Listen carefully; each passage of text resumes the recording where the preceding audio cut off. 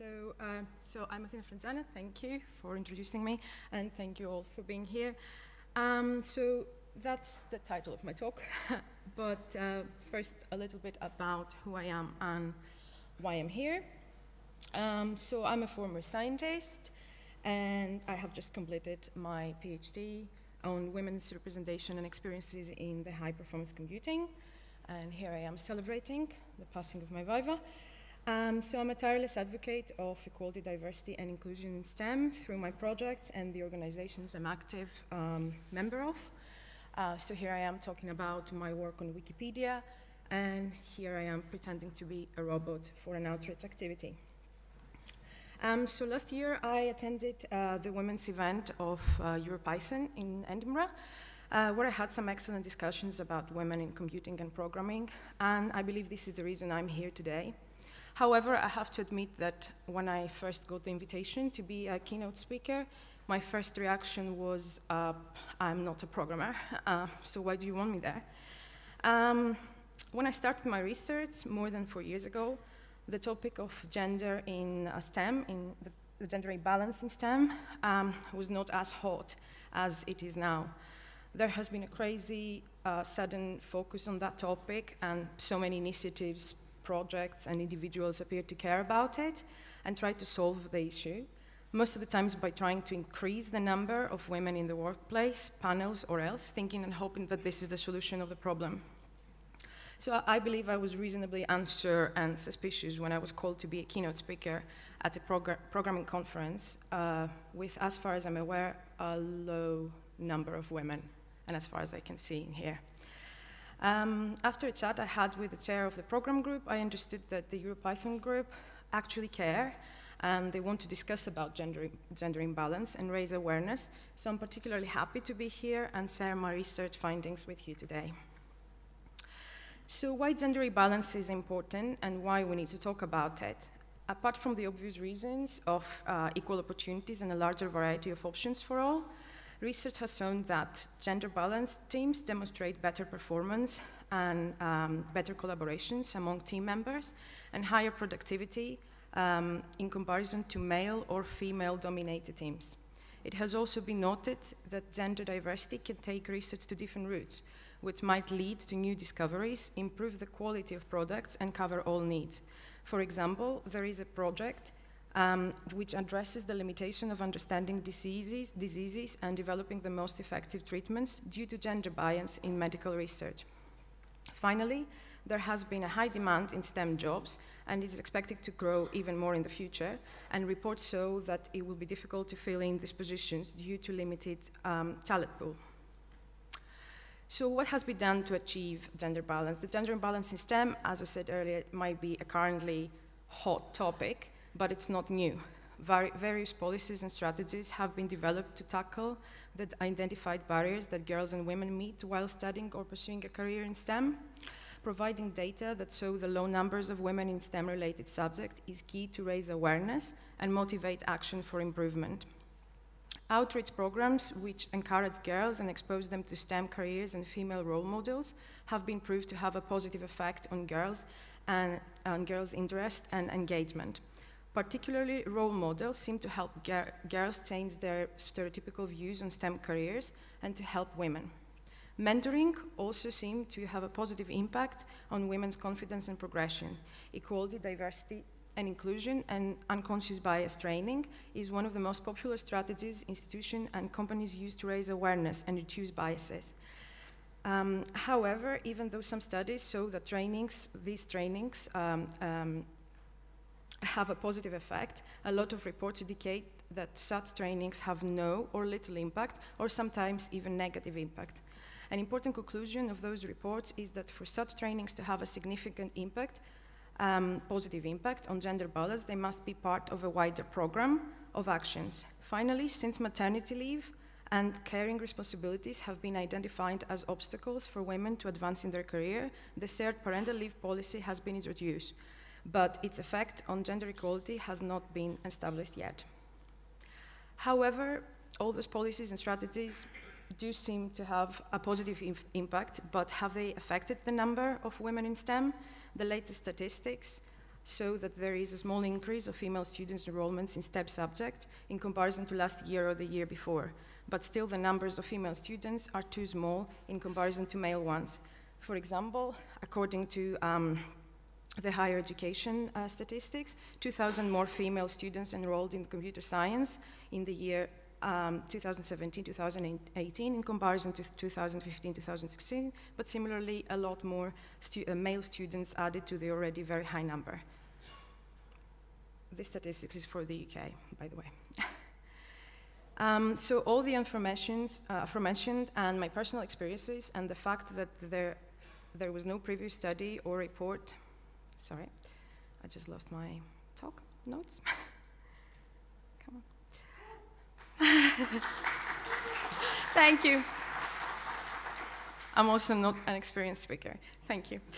My personal experience and the fact that there was no previous study or report on the gender balance status of the HPC community, even though it's an interesting area that spans various STEM and non-STEM subjects, motivated the establishment of the Women in HPC network and my research on this topic.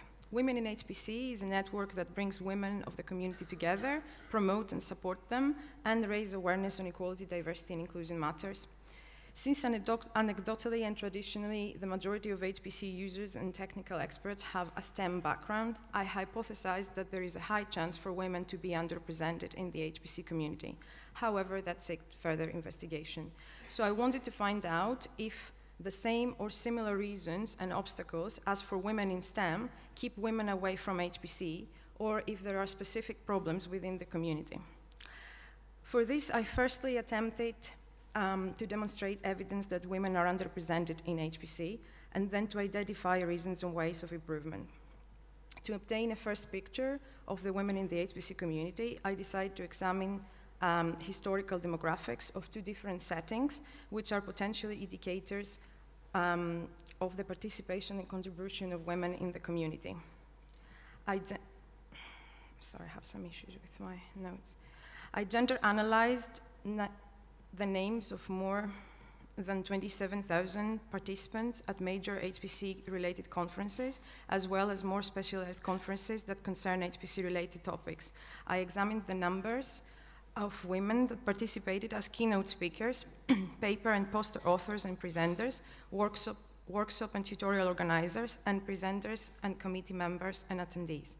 Also, since programming is considered traditionally as one of the basic skills that one needs to use the HPC facilities, I calculated the participation of women and men to training courses for HPC users or developers provided by Archer, UK's National Supercomputing Service.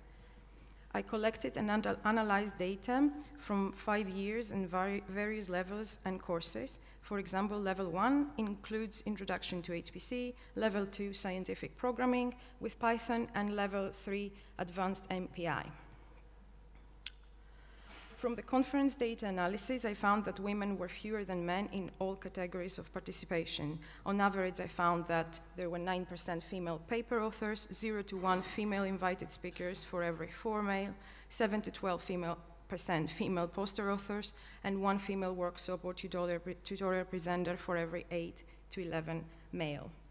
An important finding that seeks further research is that in the cases where women in HPC or diversity committees were active, there was an increase of women. For example, at the Supercomputing Conference in USA, female invited speakers increased from 13% in 2013 to 46% in 2016. We believe that the appointment of a diversity committee by the Supercomputing Conference is the reason for this improvement. From a total of 67 analyzed courses, I found that women were outnumbered 3 to 1 by men at all levels. From the analysis of the same data, I also found that women had much higher attendance frequency at level 1 courses. Women were identified more as users than developers from their choice of courses, and their difficulty rating increased gradually with the course levels. Similarly with the conferences, I noticed that courses organized by women in HPC attracted more women. For example, at level 1 course organized by women in HPC in 2015, there were 24 female participants and only 1 male participant. Surveys can produce data for both quantitative and qualitative analysis. I decided to run a survey for the HPC community to discuss our so far findings and hypotheses, and gather evidence that added to our quantitative results, as well as to identify areas for further investigation and improvement in the community. Some of the most important findings from the analysis of the survey data are that most men and women come from STEM background, and they believe that there is an underrepresentation of women in HPC.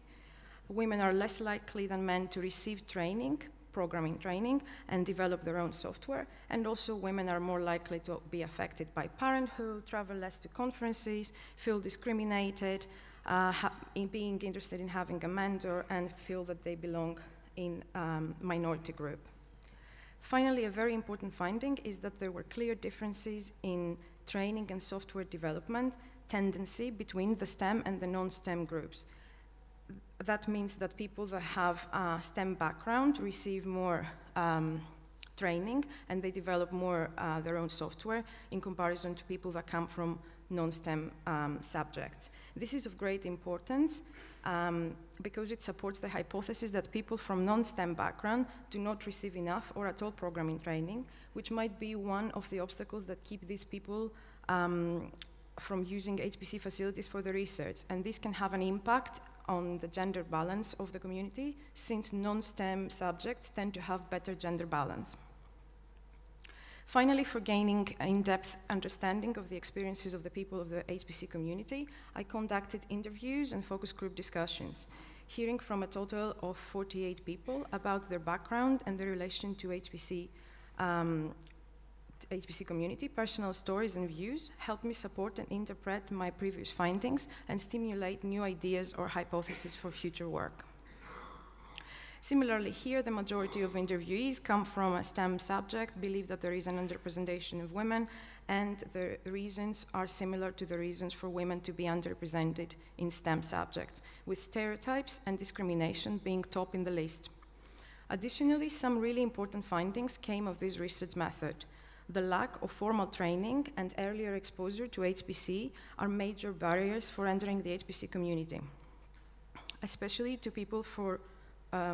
for people coming from non-computational background. Here you can see some of the quotes from the interviewees.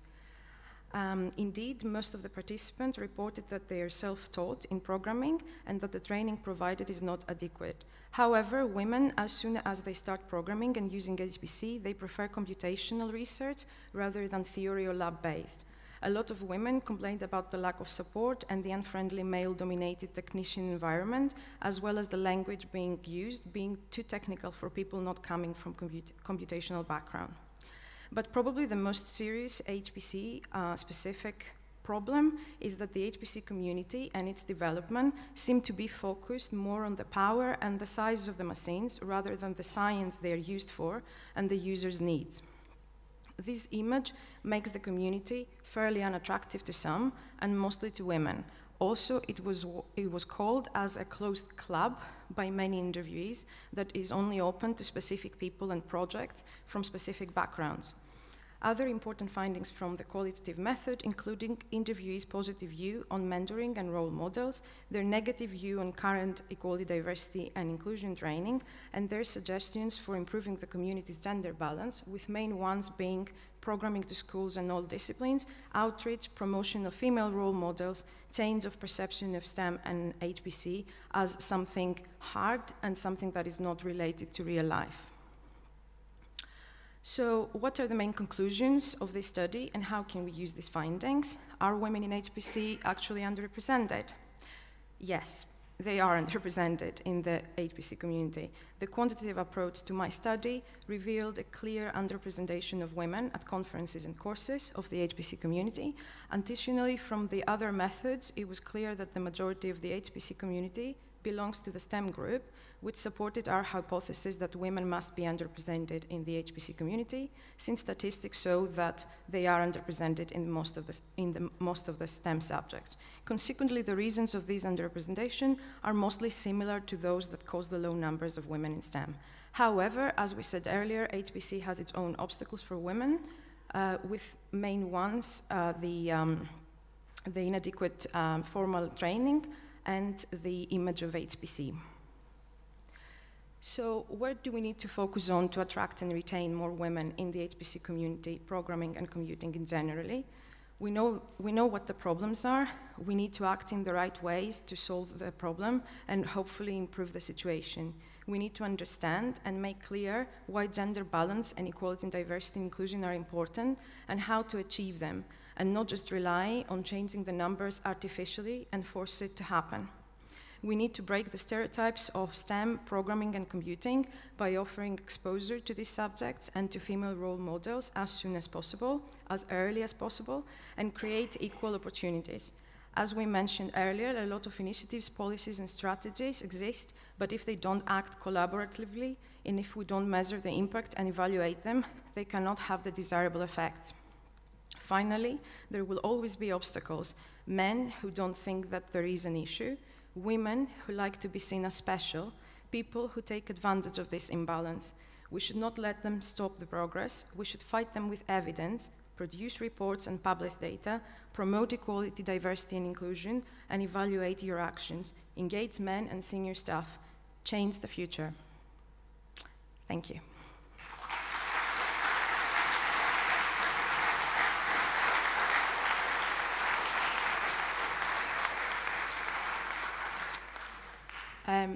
Thank you very much. I'd like to thank the University of Edinburgh for funding my research and Women in HPC Network for initiating it. And also would like to thank the committee for inviting me here today and all of you who were interested enough to attend my talk so early in the morning. Thank you.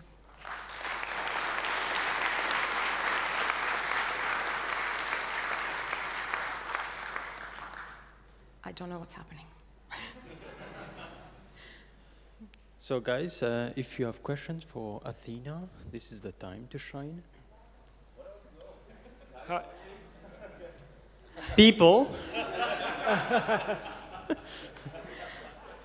People. Yeah. Hi, thanks for the talk. Thank you. In the metrics that you showed for the indicators for gender imbalance, sorry, I missed one that I have seen in some conferences, which is the ratio of people participating in Q&A. Oh yeah, yeah. Which I think is very interesting also for highlighting the difference between the artificially gender balance Yes. and the real gender balance. So many times in conferences that are aware of the problem, they balance the speakers, but at the end the Q&A are like that. Yeah. So I tried to see that as well, but I didn't have enough data for that, because to actually gather data for this, I had to attend all the conferences and, you know, like write down the numbers. So I did, but it wasn't enough to prove something. But the ones I did, actually, there wasn't a significant difference from the questions women ask and men ask. But it's not enough to draw a conclusion, I'm afraid. So just a point is, maybe this would be a nice improvement in the PyCon conferences, just to have someone in the organization taking note of the gender and making statistics. Sure. Yes, that's what I meant by publishing data and, you know, gather evidence. Yeah, I totally agree with you. Thank you. We have one more. Go ahead. To add this, actually, we are doing this especially for the speakers. So, but we also for data protection, we not necessarily ask for a gender in the submission. So we usually do statistics on guessing on the first names and doing some research. Yeah. So we do care a lot. Good.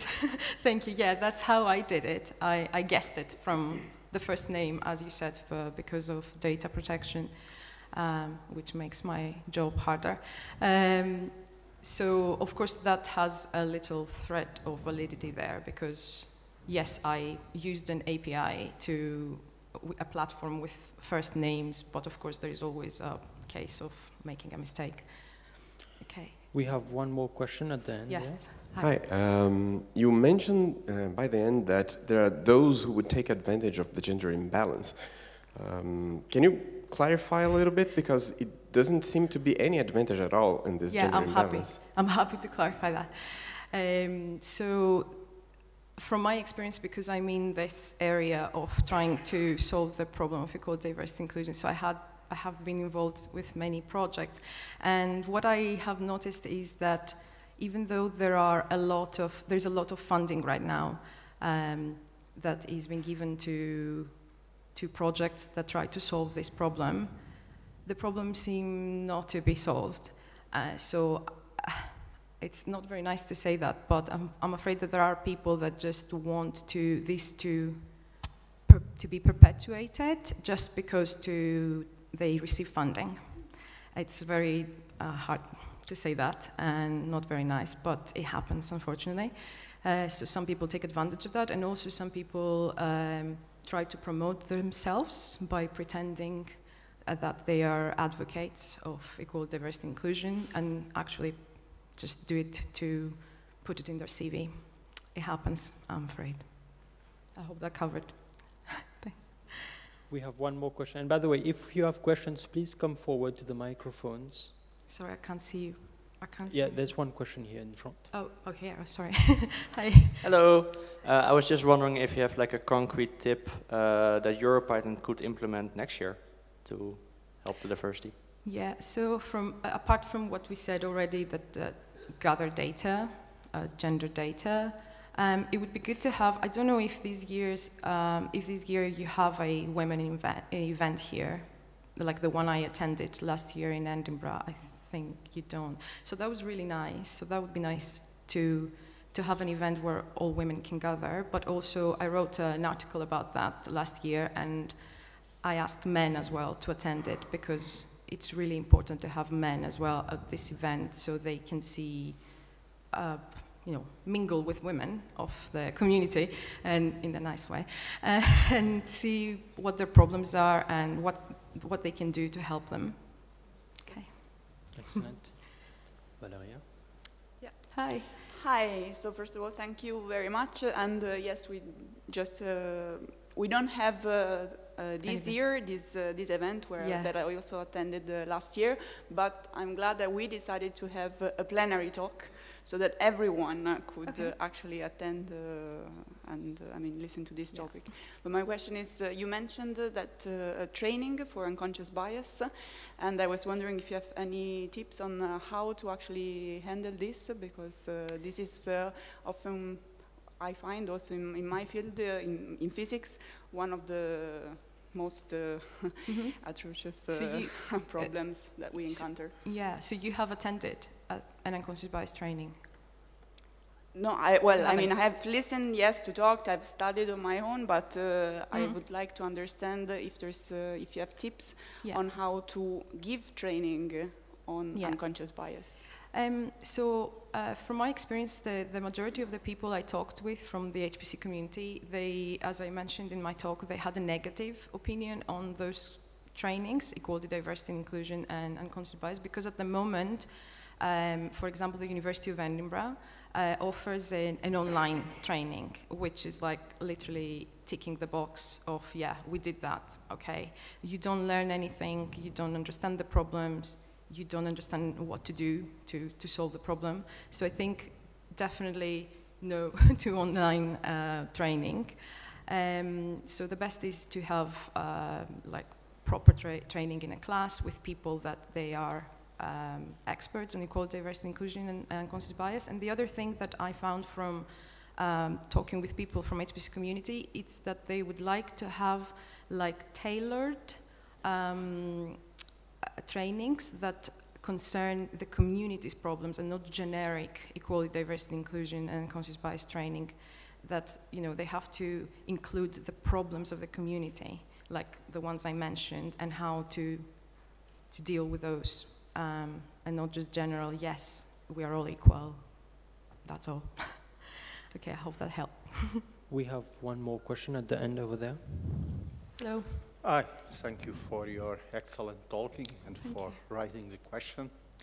Thank you. It's kind of funny that some of our social concerns start clashing with each other. like you need data about gender to your research, but some people consider that disclosing gender is maybe some kind of discrimination. And people also fight against binary gender. They define, at the moment are accepted 5 genders, or just do not disclose them. Well, just I think it's good that our concerns are becoming so much that start clashing with each other. However, my question. It's true that there is a gender imbalance across the society, particularly in technical jobs, particularly in IT. There is some very nice initiatives like Django Girls, Pi Ladies that try to find that. Do you think that gender imbalance in HPC is worse than in IT in general? Do you think that fixing, contributing to gender balance in IT will automatically fix a gender imbalance in HPC, or it will become some sort of different field? Thank you. Yeah, so as I said earlier, so HPC is a niche in computing. So of course it has the same problems that any other computing area. But through my research, I found that it has 2 specific problems as well. That it's a very closed club, as my interviewees said it, and it only accepts people that they have already a background or a computational background, and people that actually would like to do computational research but don't have the background. For them is really difficult to get in the HPC community. So the training is really important, to offer more training for programming training in general, and how to use HPC facilities specifically. And then also change this image of HPC, that's something really out of the world, and just try to promote the uses, the applications of HPC. So I think HPC has to deal with those 2 as well as everything else. I hope that answers your question. So we need an HPC girls, like Django girls. Yeah, so that's why we have women in HPC network. That's what they try to do. Okay. We have one more question over here in front. Hi. Hi, thank you for your talk. It was amazing. I'm not in HPC, I'm just a developer. But I've also noticed that there are many women in this field, and of course, I personally would like to help with that, and I've noticed several movements in training young women, and there are also a lot of conferences and talks for us, but I was wondering whether you think that these gatherings help bringing more women into the field, or is just something that for us to pat ourselves on the back saying, yay, good for us? Yeah, I understand your question, yeah. So yeah, as I said, every action and every policy and strategy cannot solve the problem by itself. It needs to be a collaborative work. We have to do all together constantly to have an actual impact. So the women events are really good, as you said, for women to gather and talk with each other and help each other. But as I said earlier, I would like to see more men as well at women events, because at the moment there are some women conferences and there are no men at all there. And that really doesn't help the situation, because, sorry to say that, but mainly men are the problem in this case. Sorry. So I'm being too honest. So I think they're good. We need to keep those, but we need a lot more to happen at the same time, so we can see an actual change, improvement. Thank you. And we have one more question over there. Okay. Hi. Thank you for your talk. I caught the tail end of it, really. Just to say that at one point, I'm involved in teaching of the younger people, and I find that there is very little difference or no difference between girls and boys in the level of interest and enthusiasm and competence in these matters at a young age. So I'm wondering, at what age do these differences begin to manifest? And also, have there been studies which have been undertaken in different regions of the world?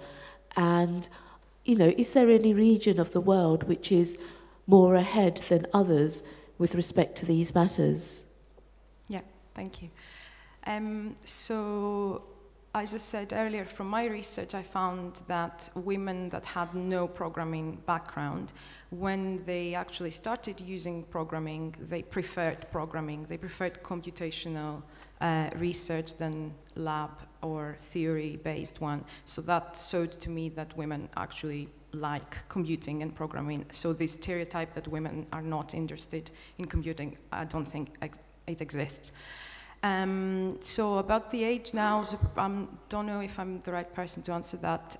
So I have done some research on that, but I think it really depends on the teachers and the parents and the stereotypes that children receive from society.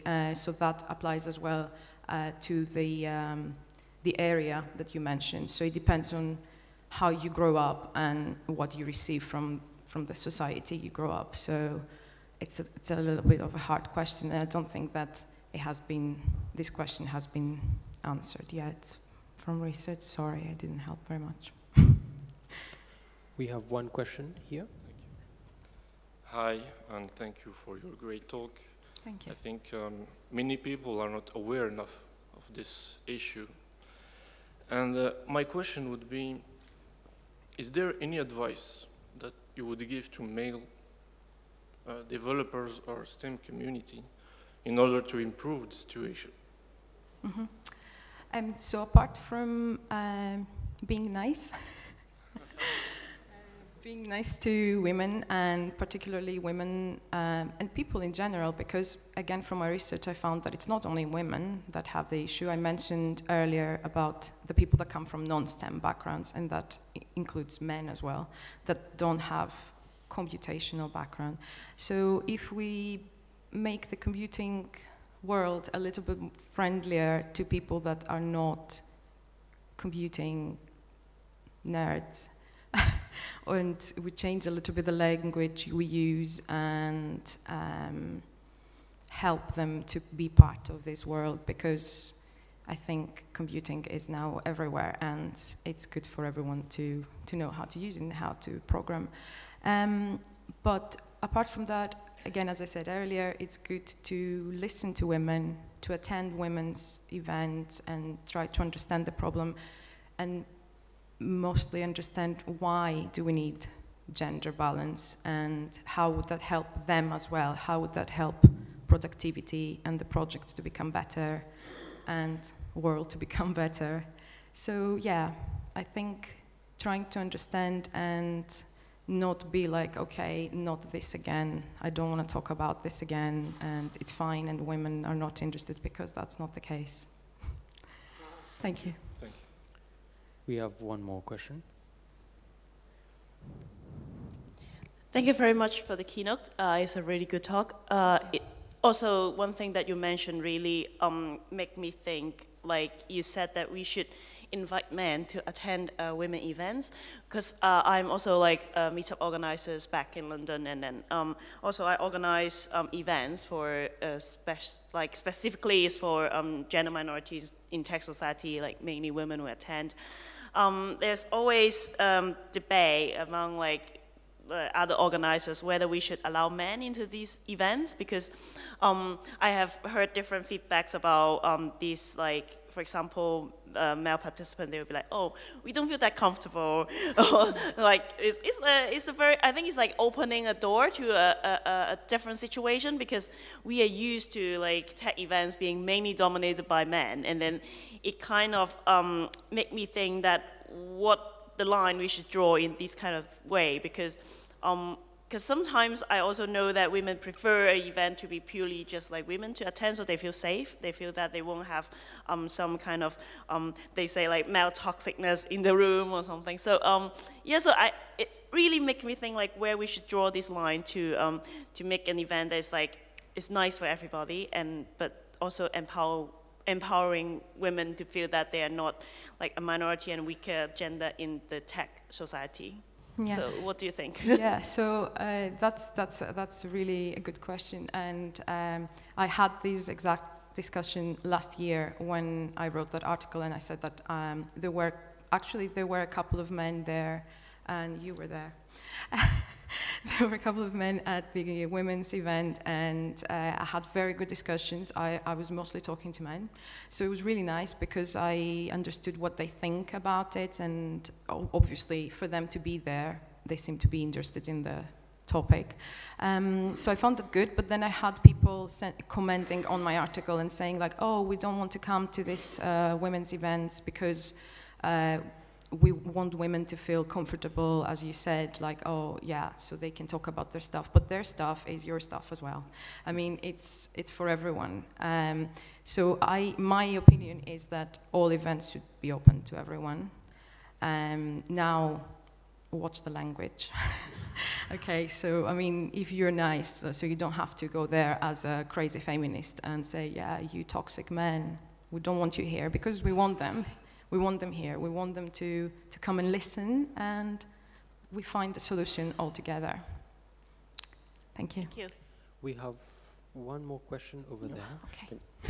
Sorry, I don't have a question, but I wanted to give a suggested reading for anybody who is interested in the topic. So there's this website called heterodoxacademy.org, and they have amazing literature review that review all the topics that relate to gender differences and increased male variability hypothesis, and all these elements that tend to be ignored in these discussions. So a very good reading. And okay, can you say it again? Heterodoxacademy.org. Okay, thank Thanks. you. Thank you. And one question over here. So, no, I just wanted to say that regarding the events, I think it's very nice to have it open to everyone, as you were saying. And if you, as a man, feel uncomfortable in being in an environment where there are many women, well, welcome, because that's actually the first step to understand also how women feel in most situations in which they are at most any conference, because it's actually proven. There's data, as say someone was asking, at least for Europe, on again. Say how this is distributed according to topics, according to how the level of the hierarchy increases. Yes. So it's actually quite balanced already at the level of PhD, usually in all disciplines, and then it gets worse and worse with leadership. So that's also the underrepresentation that, again, gets worse with responsibilities.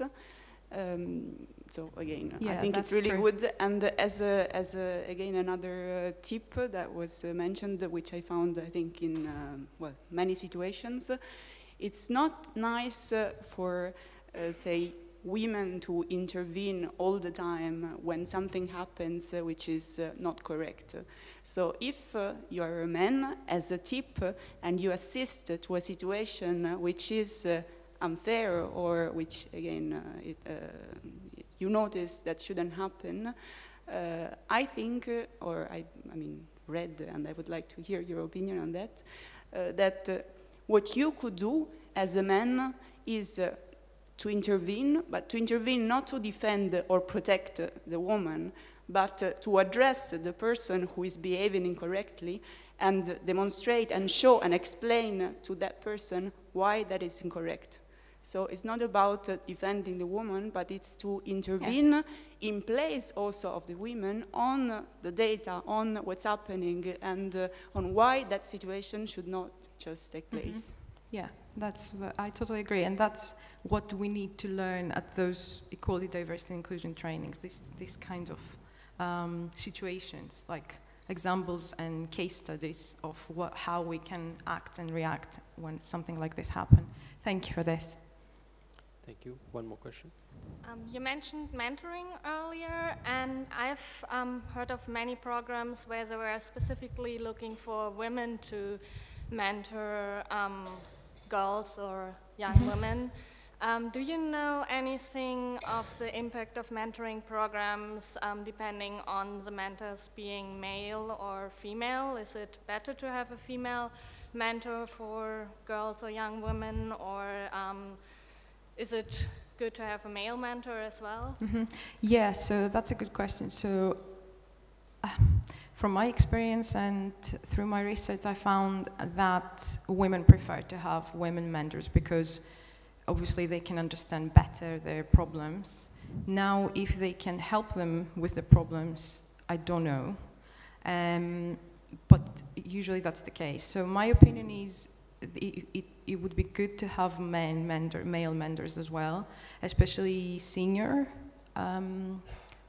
staff male members, because it is good to bring them together with young female to show them, to guide them better, I think. So how to get to a leadership position, because usually men have more leadership positions. But I'm not sure if, I don't think there is any study yet that shows that that's better or worse. I'm not sure about that. So I had a woman mentor and she helped me a lot, so my experience is not helpful.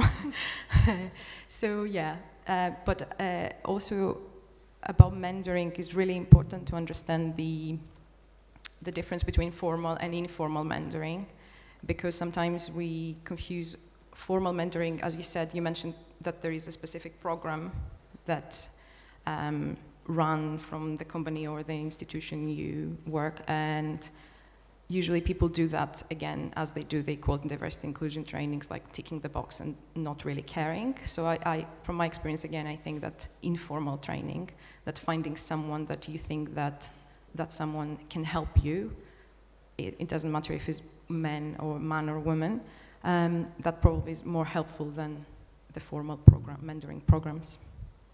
Thank you. Do we have more questions for our speaker today? Well, if we don't have any further questions, let's have a very, very warm applause for Athina. Thank you.